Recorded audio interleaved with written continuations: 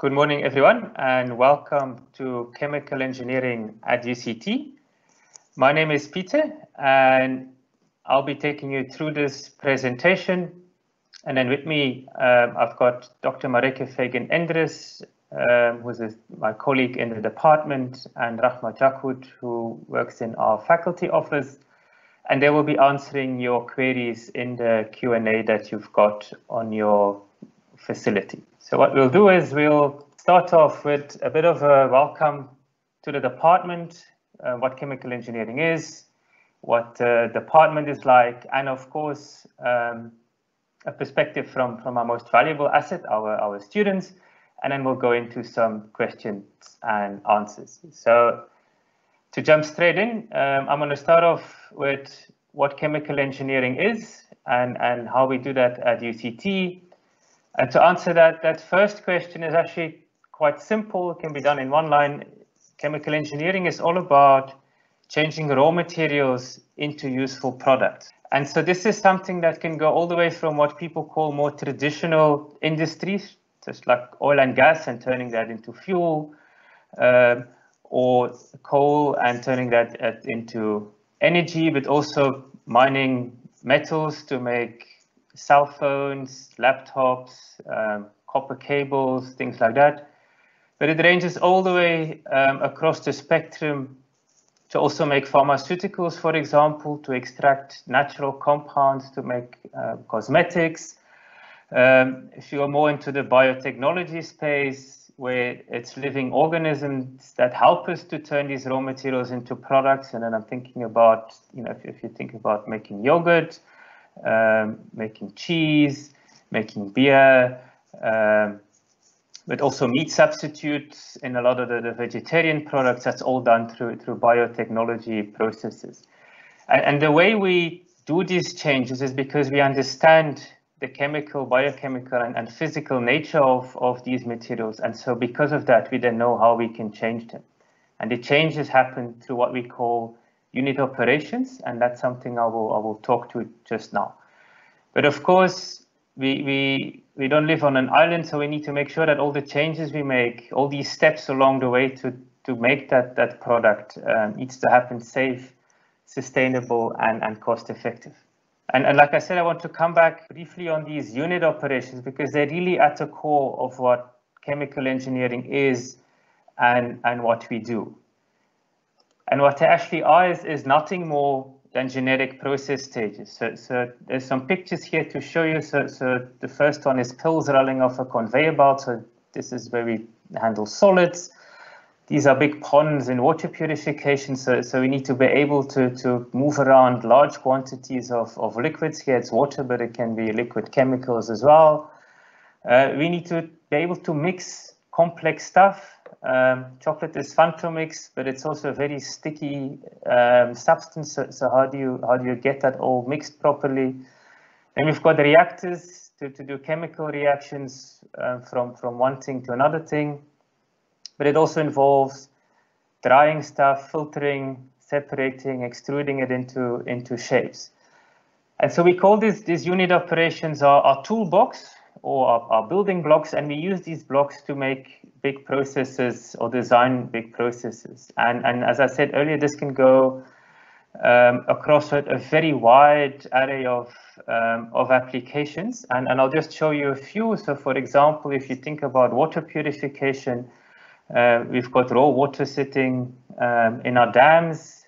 We need to get some of the solid stuff in there out. And so we add coagulants in here. Then we need to mix that properly and make sure that it, whatever dirt we have settles to the bottom. And then we need to separate the solids from the proper water. So we first let the heavy solids sink out a bit, but then we filter it. Then we obviously want water that has proper minerals in it, but that's also safe to drink. So we disinfect it. And then we make sure it's at the right pH for us to drink it. And then eventually it goes in our taps. And so this is one example. You'll find others with water purification that also involves using biotech. But you can see we use mixing, we use separating, we use filtering, and we use adding of both liquids and solids in here. Similar story for if you think about washing powder. So things we use, all of us use every day almost in our households. So you get the solid powder, some of the soap that needs to be added. You want that to be mixed well, so that if you put it in your washing machine, it doesn't separate out. So we dry that properly. Here you want to sometimes add other stuff like a sort of nice smelling perfume, or you know, some make it look very pretty with the blue and the red colors in there. And then eventually, you know, you want this powder to be all mixed properly. Then you don't want it to be lumpy, so we want it to be loose powder. So we send it through a screener, and then eventually it goes into the box that you find, or the bag nowadays that you find in the supermarket. So again, you know, we mix, we dry, we add solids, we add liquids. So you can see those generic stages come through. The last example is marshmallows. You know, you add the syrup and the sugar, which you then need to make sure that it properly mixes. Then there's egg whites that make it go nice and fluffy. Gelatin that gives it that nice gooey sense of it. Needs to be mixed nicely, and then so that it's nice and puffy. And then that foam needs to, you either make that into sort of long ropes, or you just push it out as the little shapes. If it's in these ropes, then you need to cut it into what you find in the supermarket. So again, there's heating, there's mixing, there's extruding, again, a whole set of genetic process stages. And because these, and I can give you many more examples, but because all of these, you know, solid handling, liquid pumping, and so on, you need that to produce food and drinks, to make water, to make pharmaceuticals, to make cosmetics, to make energy, to make bulk chemicals, materials. In all of these industries, you've got unit operations that turn something from a raw product into a final product. And because of that, chemical engineers are involved in all of these. And so that makes that chemical engineers are extremely versatile in where they can work and with what they can go and work. And so that is actually just one part of what a chemical engineer is that ability of turning any sort of raw material into a finished product. But like I said already, we don't do that in isolation. We are part of society. And then I don't need to convince you anymore that as a society, we reached a point where we've got a big problem around sustainability. And I'm not only talking environmentally, but also socially. So we need to change the way we do things. And so a lot of the products we use today, plastics, fuels, coal, are not sustainable. And so you might be saying then, okay, yes, but it's chemical engineers that are the big problem here, because they created a lot of these processes, and to a large extent that is also true. But it also means that we're the ones that have the ability and the responsibility to be the change. We know the processes, we know how we can change these processes, and so that's what we need to do. So a lot of the current thinking in what chemical engineers do is not only turning these raw materials into products, but also thinking very carefully about how do we do that, how can we change what we do nowadays. And that combination of these unit conversions to use, or unit operations at least, to make processes and do that in a sustainable way, we combine all of that in our curriculum. And we believe that chemical engineering at UCT is quite unique, and that has different reasons. So firstly, our staff is really internationally top. So we've got quite a few highly rated researchers on an international level. We've got very strong connections with the industry. So we've got an advisory board with the representatives of the industries where our graduates go and work. And so we get direct feedback from them as to what we do is still relevant for the industry. People in industry have, they plan not just 4 or 5 years ahead, which is the length of a degree, but they think 10, 20 years ahead. So they can tell us now, okay, where the industry is thinking that they'll go to in the next 20 years. So what kind of graduates they will need. And so that helps us to be a soundboard and to allow us to make our degree and our graduates better and better all the time. We combine that with modern facilities. So on the UCT campus, we've got by far the newest buildings, which also allowed us to design them a bit more targeted at what's currently needed in the way we teach the degrees. So that involves both our lab spaces, but also our teaching spaces are really geared as towards the way we want to teach our curriculum. And then the actual program is accredited by the Engineering Council of South Africa, which links to what's called the Washington Accord, and that gives the degree recognition internationally. So you can take your UCT chemical engineering degree and go work everywhere else in the world, which is quite special. We use a lot of what we call project-based teaching. So we don't just teach a concept and let you do an exercise and then move on. We let you use those concepts into real-life problems and let you design real-life solutions for them with all the complexities that come with it. And that not only gives you a sense of what it is to be a chemical engineer already from when you're studying, but also really deepens your understanding of the theoretical concepts. And we do that through supporting you all along. So it's not only lecturing staff, but we also have a big body of what we call teaching assistants or tutors. So we have a ratio there of about 1 tutor per 15 to 20 students, which is quite high. And most of those tutors are graduates from our program who have stayed on to do masters and PhDs. So they know the degree very, very well. They know where the pitfalls are. They know where the difficulties are. And they know how they got through. So they know how they can guide you through as well when you're in the program.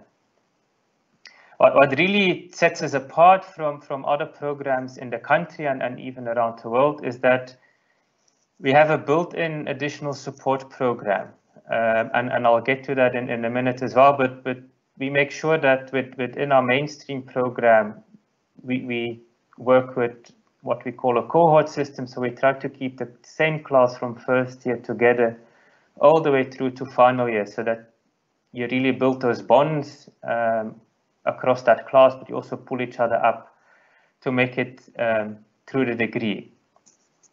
And that gives us a very high success rate. So of all the students that walk through the door in first year, 80% graduate with a degree. So that is really high. So that means that everyone who comes in has a really big chance to graduate. And why people don't make it has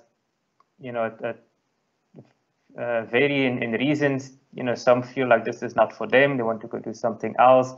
So it's not just that the other 20% is people that fail. A lot of them is people who feel somewhere along the line that this study choice is maybe not there. So this 80% is really by far the highest in the country. And then the last thing we have is that our graduates are well-rounded, and I'll get to that in a minute as well when we look at the curriculum in a bit more detail, and that's over here. And so what you see, so the yellowish blocks is mathematics and science, the green blocks is chemical engineering core, like we call it, and then the darker green is when it goes more towards advanced engineering and specialization further down the degree.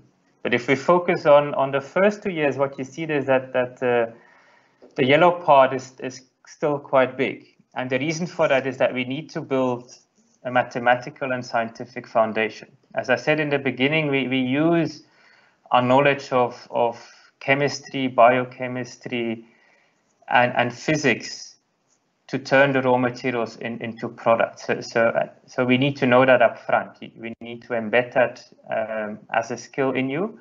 And so that's why we put a lot of emphasis on maths and sciences. In the first 2 years, the mathematics is there because these unit operations include complex calculations. We're pumping a lot of liquids around. There's a lot of gases involved and pressure and things like that.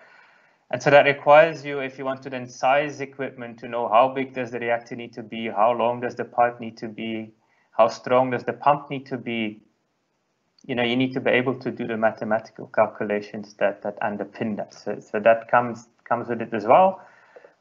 You see the little star here, and that's because in the second year, it's not just chemistry that you can choose. The chemical foundation comes in first year, but then in second year, we allowed students to choose between either the follow-up chemistry course, but also a biotechnology course or mineralogy. So because we know that chemical engineering is not just turning oil and gas and other chemicals into plastics and so on. It's such a wide variety of industries, and so these science options allow you to explore different things there. And then if we look at the more specific chemical engineering content, so we start off with some introduction in first year, where we really put some basic concepts down, and then the contribution of chemical engineering to what you do every day as a student becomes bigger and bigger and bigger until it sort of dominates quite a lot in third and fourth year. And so what we do is in second and third year, the focus is a lot on getting these unit operations in, so that you can really understand what the underpinning theory is for those unit operations. And then from the second half of third year into fourth year, you now really start using these unit operations, as I said, as a toolbox and as building blocks to put them together in a design. So we prepare you for that in these big courses in final year. And then there's a big final year design where you, with a team of other students, need to design a complete chemical process from absolute scratch.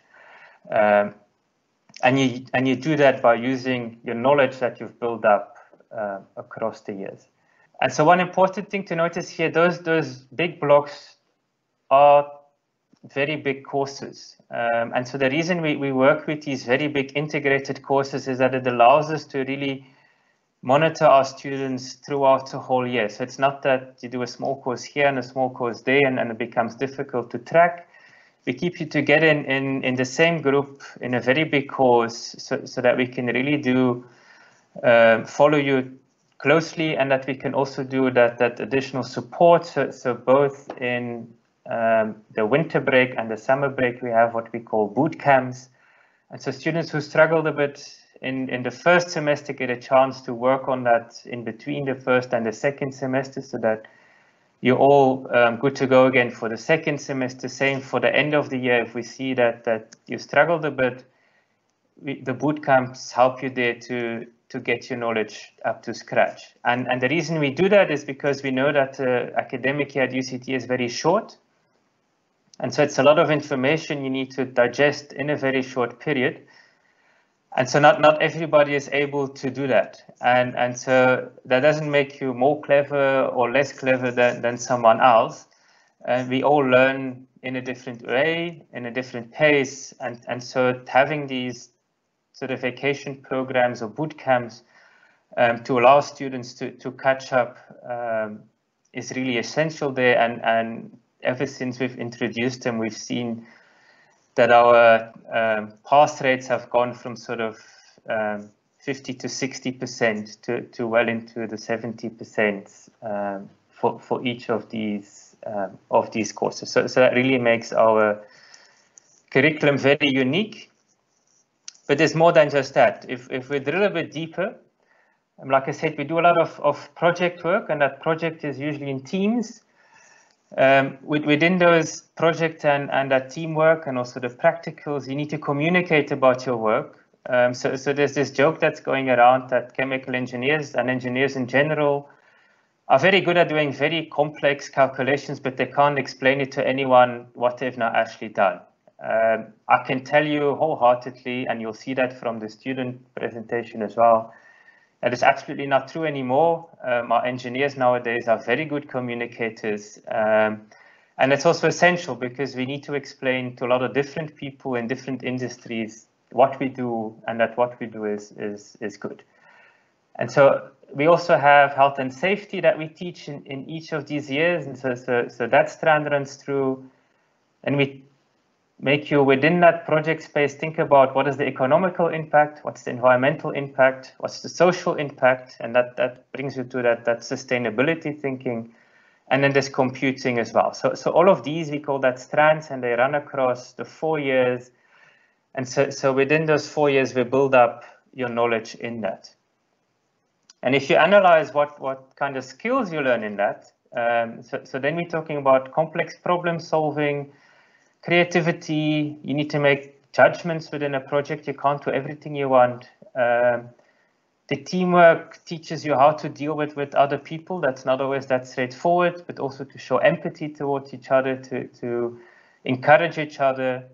The issues around social and environmental impact is around critical thinking and around sustainability, as I said. And if you then look at the skills that Forbes magazine has listed for the fourth industrial revolution, so the skills you need when you go into industry right now, then you see those same skills coming back. So it is around complex problem solving and critical thinking and so on. You see all of them here. So all of these, if you do chemical engineering at UCT, we consider that chemical engineering skill. So we make sure that during your degree, we teach them to you, you get to develop them. And this makes that our graduates don't only end up in the industries I showed before, so not only the chemical industry and the food and beverage industry, fast-moving consumer goods, but also in every other sector of that you can think of. So we have a lot of our graduates that go into banking and finance because they can deal with very, very complex data sets, and they can analyze them, and they can see a pattern in them. A lot of our graduates go into consultancy because they can very quickly acquire new knowledge and use that creatively to go and come up with new solutions. So the unit operations allow you to go into a wide range of industries. This extra layer of skills set you apart from other graduates around the country, and also allow you to go into a much wider array even of jobs going forward. And then the last bit of this presentation is, of course, the one that everybody always wonders about is what do I then actually need to get into this program? So in your matric exam, we want you to have 80% and above for maths, 70% or above for physics. And then we add so that's the absolute minimum requirement. And then we take your English, maths, and physical science score with the score of your best 3 subjects. And then you need to get, so that's 6 in total. And so we call that the faculty point score. And so if that score is higher than 510, you automatically get into the program. If you get a weighted score, so this is a score that's weighted with a certain factor that takes into account the kind of school you went to, your first language, the sort of how many people in your family that have gone to university already. So a whole lot of more sort of social factors around your background that sort of give us a sense of how difficult it was for you to get to this point. We weight that's in that weighting, and that corrects the score of these 6 subjects. So if basically, if you've got 80% on average for all your subjects, you very likely get in. And that I've put that between brackets because the last couple of years, everybody that falls into this category has made it in. And then we've got a C category, and that depends on where you see that the score is allowed to be a bit lower. And that depends on how many applicants we have for the program and how the metric scores are in general, and if we need to adjust across our groups that we want to admit to the program. So it is very steep entry requirements, but that's also because it is a difficult program. But then we also feel that once you get in, we have the responsibility to make sure that we do everything that we can to make you successful, and that's why we have that high 80% graduation rate in our program. So that was it from me in terms of what chemical engineering is and how we do it at UCT. The next thing I'll show you is a little video about our custom facilities on the campus.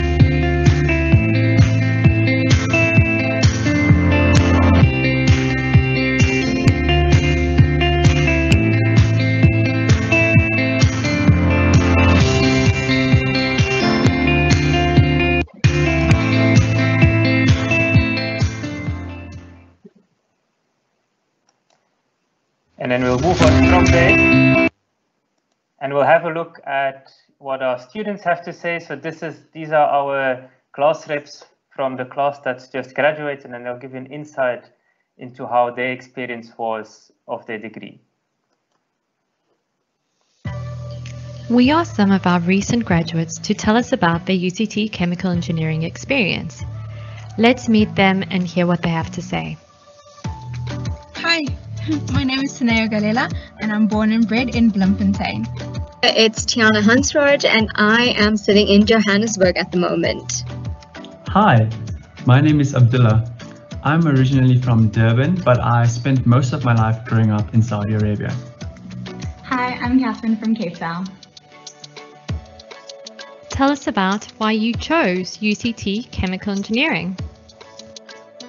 I chose UCT Chem Eng because I was lucky enough to be awarded a full bursary when I was in matric, and at the time I heard that UCT was the best university in the country, still is, and as a result I decided to pack my bags and fly on over to sunny Cape Town, and I haven't regretted it since.